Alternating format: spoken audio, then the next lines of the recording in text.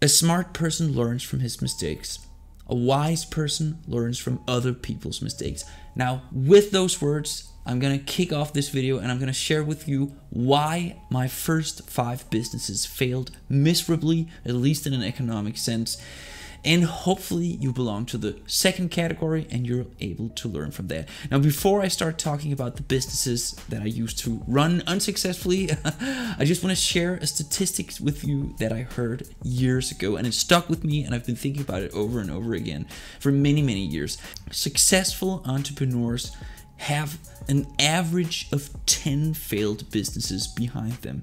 10 failed businesses. Now, I don't know how accurate this number actually is, but I think it's very inspiring and thought-provoking, and I've been joking with it for years. Like, every time I failed with one of my businesses, I'm like, oh, I could take another one off, so only 5 more to go, right? But fortunately, I didn't need to get a 10 before I had success with my first business. But I do think it's a valid point to understand that even though you launch a business and you fail, maybe there's nothing wrong with you as long as you manage to learn something from it. But again, if you can learn from other people's mistakes, which is what I hope you'll do with this video, you may be able to not fail with any businesses at all. Now, let's talk about my first business. Around 2006, I had this idea for an online t-shirt shop. I did some designs, some very cool designs. I still remember one of them was Julius Caesar, and it said with ancient writing in marble, vote Caesar for Senate. Nothing ever happened. Now, I couldn't find any good deals on t-shirts. I couldn't find any good deals on prints, and I couldn't actually really figure out how to successfully build a simple web shop without paying way more money than I would make from it. Now, these things were of course a little more complicated back in 2006, but again, I gave up simply because I lacked persistence. Now, the second company was called Visk.dk, which is Danish and means something that could be translated to whisper.com or whisper.com. It was basically a review site where I offered people to review books, restaurants, cafes, and I had an army actually of people working for free for me. And they would go as food critics, kind of undercover to restaurants, and I had deals in place with restaurants and cafes to reimburse me once the review was uploaded. And it was actually pretty good, an original idea, and because it was in the middle of the financial crisis of 2008, a lot of people were willing to work for free simply because they weren't able to get anything on their resumes. So I ended up getting like 150 applications for this unpaid job, and I hired 15-20 people, something like that, and things were running, but I didn't have a viable monetization plan, and I didn't really have a I think I was too passionate, I was too passion driven with this specific project. It was almost like I didn't realize, well, you're running a business, you need to be persistent, number one, and you can't do everything yourself. Now, of course, I hired these people to do the reviews, but I did proofreading on everything. I basically approved everything, and I even did web design, and I'm not a web designer. I even did a little HTML, stuff like that, and I was trying to do way too much, and I gave up way too early. The idea was really great and original. I still think it's a good idea, but I assumed that I could get businesses and private individuals to pay me a flat fee before I had even built a reputation for the platform. Basically, before the services I offered had a value. And that was my mistake. I didn't understand what it took, and I was trying to do too much in too little time, and I grew impatient. The third business model was a different type of business. It was called Ferie i fortiden, which translates roughly into vacation in the past or something like that. This was around 2009. And what I wanted to do is I wanted to offer people an alternative to a regular holiday in Acapulco or Spain or wherever people normally go in your territory. So I would offer people an alternative experience where they could travel back in time to the past and basically have a different sort of vacation, basically. But honestly, and I should have known all along, there was almost no market for this. Now, I had some good connections back then. Someone gave me a shout out on his huge email list, and I did get a few commitments, a few signups, but I didn't understand that I'm passionate about this, and maybe I know one or two other people that are, but there's no market for this. You can't force a new market on people. If there's no demand, there's really no reason for you to create a supply. I did manage to back out of it before I invested any money, and not that much time. But again, I did spend several $100s that I could have spent better. You know, I didn't achieve anything other than, of course, a few hard-earned lessons. The fourth business was around 2010. It was called ID Files, and it was an alternate reality game, a very comprehensive system that I was working on. I had a developer friend who was doing the programming for me. It was like a mixture of online and offline, all these weird things, this very elaborate network of people interacting with each other, etc., etc. And again, my main mistakes here were that, again, lack of persistence. I ended up giving up.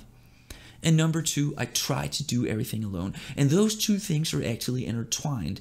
Because I didn't reach out to other people that could help me with these tasks, that were also passionate about this pretty crazy idea, I ended up having to do pretty much everything myself, not the web development. Thanks, Peter, for that. Even though nothing ever came from it, we did create a couple cool logos and stuff, but that's pretty much it. But lack of persistence. I didn't have a realistic understanding about, if you want to create something new, especially if you want to create a new market that isn't really already there, you need to really accept the fact that this may take years. And I wasn't able to accept that at the time. Now, the fifth business was called the Selfie Awards. I had this idea to create an app where people could upload selfies and vote for them, and the apps with the highest scores would qualify for the next month. They would be transferred over, and we would have, at the end of the year, one big vote, and I would have an award show, and the best selfie photographers and artists would then be awarded in different categories, and people could vote for them. And it was just a whole lot of fun. I actually came pretty far along with this idea. I hired an Indian company to do the programming, and they did develop this app. It took almost a year, I believe, or something like that, but they did deliver the final product. But alas, Apple turned it down in their app store because they found it offensive to rate people. And I was like, what do you mean? You have all these other, I think this was after the launch of dating apps where people constantly swipe like, oh, no. If that's not rating other people, I don't know what is. But my point here is, again, I thought that because Apple didn't approve this app being in the Apple App Store, it was game over for me. These days, I know I could have used social media, I could have used other ways to spread this app, and it would have probably been a success. Now, honestly, I still own the copyright and the trademark for the Selfie Awards. So I think maybe, if I can find the time in the future, I would possibly pursue this idea again, because I think it's original and fun. But the reason I chose not to was because I found myself in a situation where I had momentum. I just started my other YouTube channel called In It For The Money about cryptocurrencies, and then cryptocurrencies took off. They basically exploded, and I realized, oh my God, I could create an entire business around this idea. So I did, and it's still running, and I'm still making decent money from that. Now, what are some of the common denominators of my failures with these 5 businesses? Now, first of all, as I've already stated a couple times, more often than not, I assumed that I could do everything myself. I think, as I write in my recent book, Spiritual Capitalism, I think that a lot of smart people, and I do realize I'm calling myself smart here, so bear with me. I do think it's normal for smart people to think that they can and should do everything themselves. But it is it's silly. It's foolish. It really truly is. An example I use in the book is, so I used to, like, if I was interested in buying a new book of some sort, I would never buy the new book. I would go online and I would spend maybe an hour searching for a discounted used paperback version of that book. There's nothing wrong with that in and of itself. But ultimately, looking at the results, I would typically save, let's say, $5. And I would typically spend an hour doing so. That basically means that I'm paying myself $5 an hour. And why would I do that? I wouldn't take a job at $5 an hour, so why would I do this other thing? I would waste my time. And that's the thing. These things are typically intertwined. Doing everything yourself isn't stupid because you can't do everything yourself. You could probably teach yourself the skills that are necessary to do all sorts of things. Could be web development, could be programming, could be marketing, could be all sorts of skills, even more tangible skills, physical skills. But you have to ask yourself, you have to look at it in a bigger perspective and ask yourself, does it really make sense for me to spend all this time looking at the return, the reward I will get if I do this myself, if I spend these hundreds of hours acquiring these new skills? Typically the answer is no, it makes no sense at all. So watch out. And this goes for knowledge as well.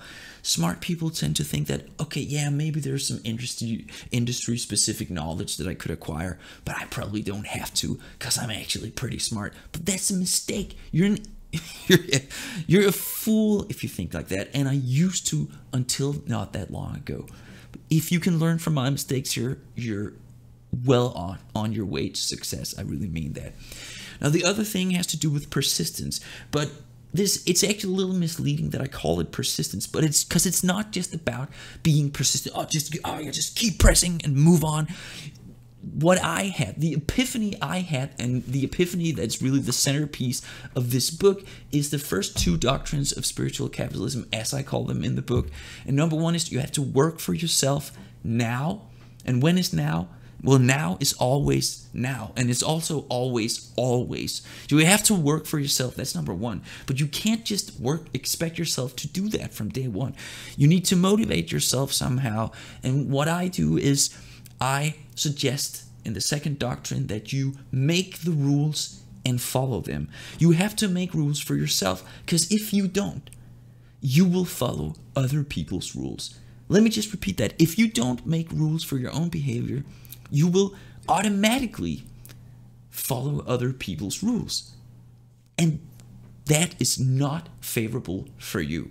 And that is indirectly something that I used to do my entire life. And until I had this epiphany with the three doctrines of spiritual capitalism that I describe in my book, that you could pick up on Amazon at $5.38 using the link below.